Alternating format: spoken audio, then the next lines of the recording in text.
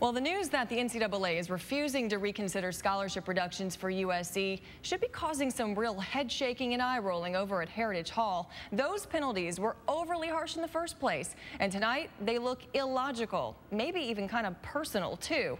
First, the NCAA Executive Committee announces this week that it's giving back dozens of scholarships to Penn State because of the school's, quote, continued progress toward ensuring athletic integrity. Then USC AD Pat Hayden flies to Indianapolis to ask for leniency, which made perfect sense, and they basically blow him off? You mean they haven't done the exact same thing at USC? Restored athletic integrity?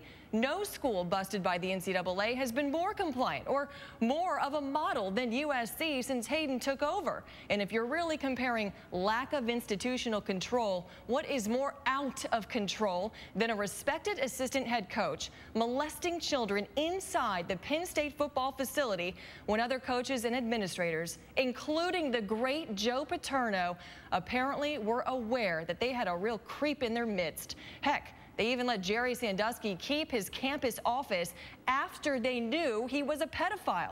What could possibly represent less institutional control than that?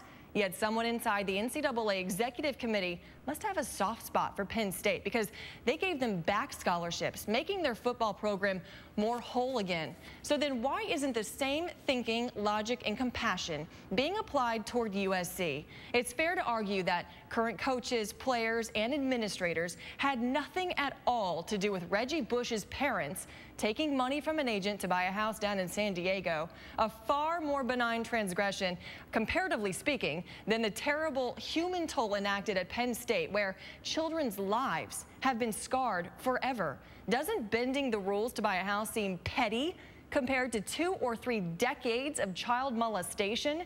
In this context, the NCAA's punishment of the SC football program, their continued reduction of football scholarships, seems haphazard and random. Did the NC2A let it become personal when former AD Mike Garrett fought them every step of the way during the investigation process? It sure looks that way.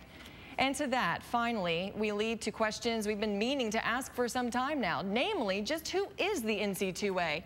Other than President Mark Emmerick, who are the people making these random decisions? What are their names? Why don't we know them? Why don't they identify themselves? And why don't they explain themselves? Have they been vetted? Most of all, why are they treating Penn State and USC so differently?